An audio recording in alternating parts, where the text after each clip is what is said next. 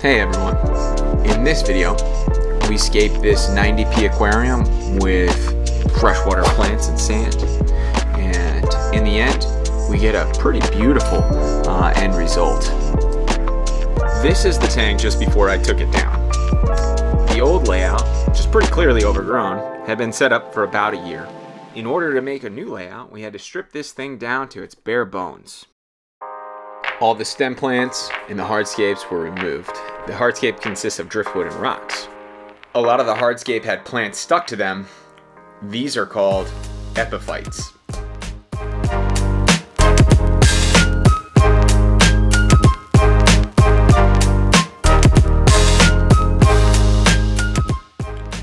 I tried removing the fish here, but they were just too quick.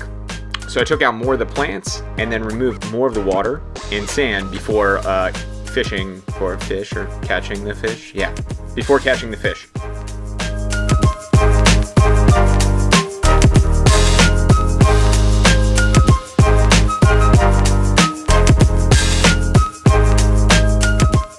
Dang, breaking down that tank was a lot of work. Now that we have the tank cleaned out, let's take a look at the layout we planned in the last video.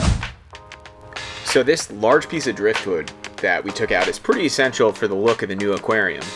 Since it was in use for the old layout, we'll have to remove all of the plants that have grown on it.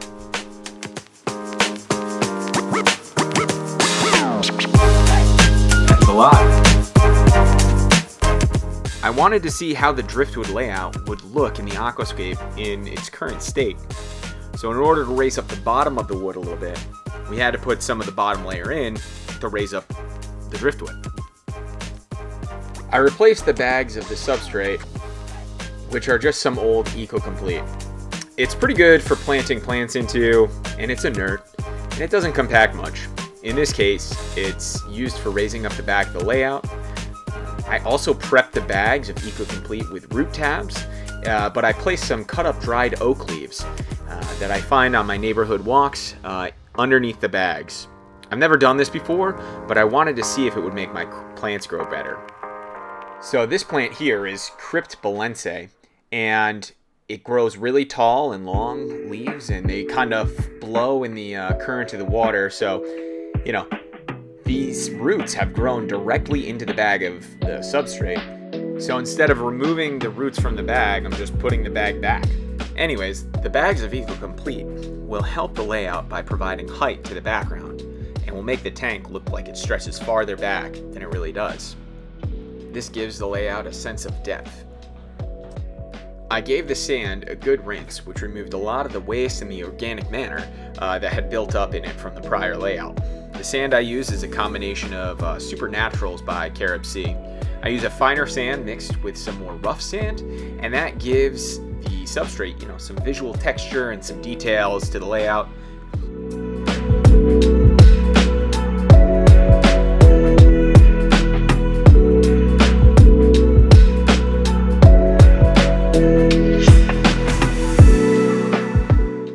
In terms of hardscape, I wanted to use driftwood, so I have red moor root, I have some spiderwood, and a lot of Ceres stone.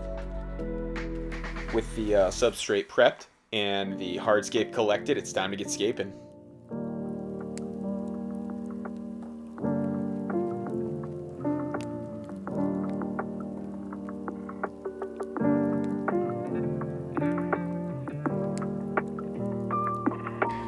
So I was just about to start the hardscape, and I kind of just decided that, you know, I think I need a little bit more height coming across the middle here, extending into this back corner. So I'm going to throw in one more bag of Eco-Complete real quick.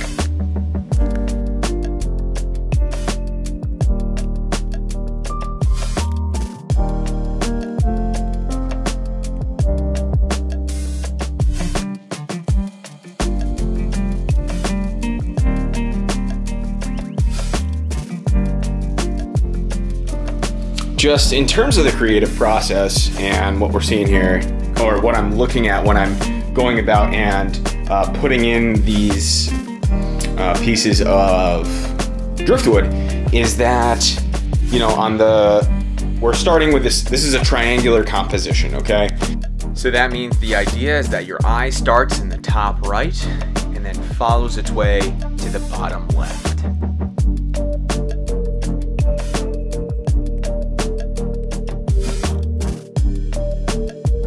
The extra branches aren't going to be cutting across to the right. You know, they're going to continue to flow across, starting from the right and down to the lower left. So that's where I'm thinking about placement. There is this piece of driftwood here that comes up, and so I may try and see if I can have something that branches upward with it to kind of make it two traveling along the same vein.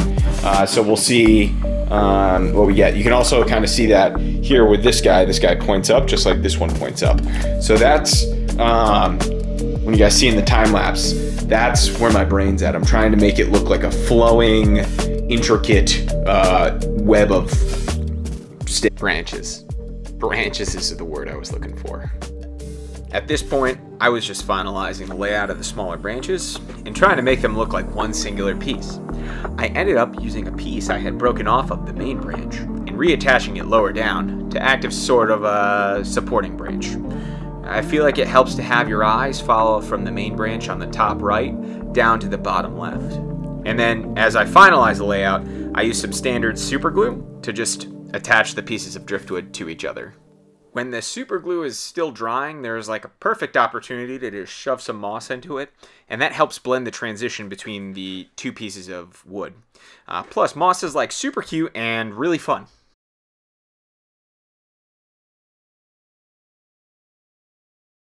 I don't exactly know why I started with the epiphytes, but that's what I started using first. I had some plans using the Java Fern and Anubias, so I kind of just started chucking them all in. I got the big pieces in and then grabbed some of the smaller bits. There's a pretty nice piece of Anubias caufifolia that ended up drying out a little bit in the process. And just remember, it's always important to keep your aquatic plants moist when planting. Once I had the general idea of the epiphytes down, I had to sort all of these planted plants that I had pulled out from the old tank.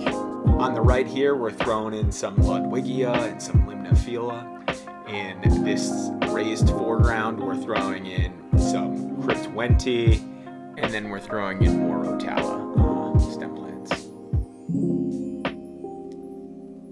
I also had a lot of Bucephalandra in some other tanks, so I ended up just collecting a bunch of those and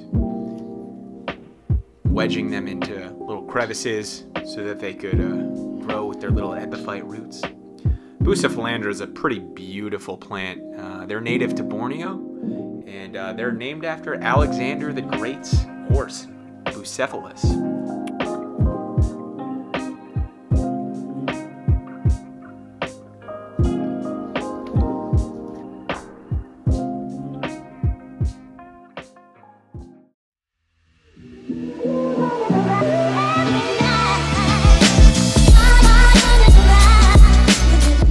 So there's a little cloudiness when you first fill up a tank, but it's really to be expected.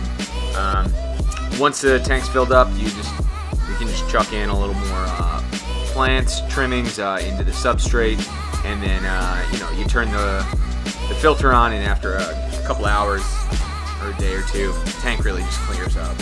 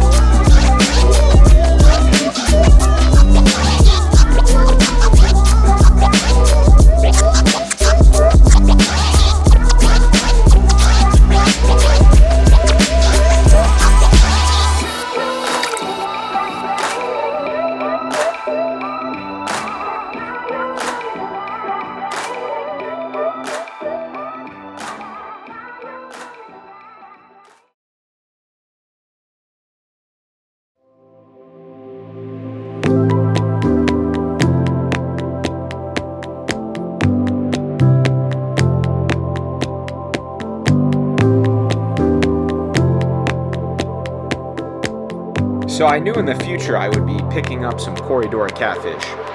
These are beautiful little shoaling fish, and they really love digging in the sand. As a result, they tend to flatten everything out.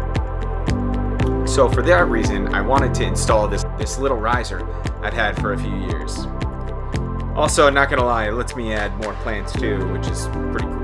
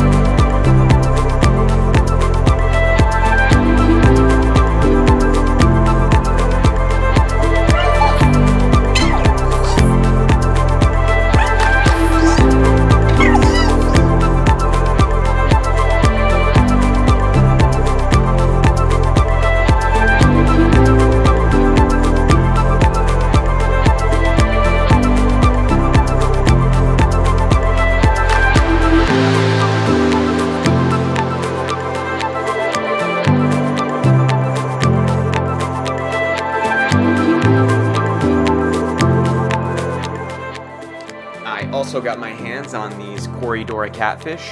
I got 9 Sturbe Corydoras, and I got them locally in Astoria off Broadway and at Tom's Pet Supply. Great little store there. And just quarantining them first, and then they'll go in the tank. Finally got to add some of Imogen's Pristella tetras to the tank, which had been in a different tank for a long time. On the left-hand side of the tank, you may be noticing some botanicals like oak leaves, pods, alder cones, and then some driftwood pieces with different types of Bucephalandra on it. I ended up changing the driftwood to look like they were part of the entire branch. And I also moved around some of the botanicals and leaves around to make the left side of the tank appear less cluttered and more open. I really wanted the left-hand side of the tank to have an open feeling to it, but still have some interesting parts.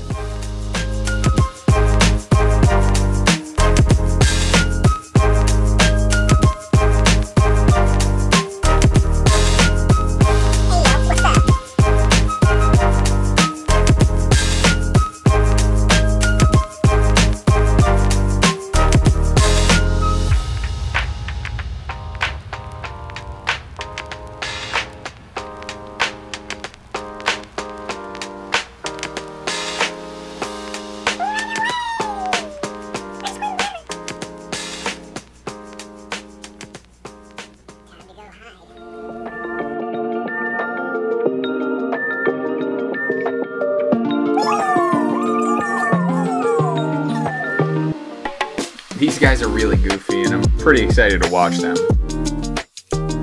With the Corys in, there's probably about 40 fish in the tank. I'm not going to be adding any more for a while, but it's still going to be really fun to watch the Pristella tetras and the rainbow fish, the neon tetras, and the Corydoras in their behavior over the next year. And then it's also going to be really fun to watch the aquarium plants grow in and watch how the scape will change as the plants fill in.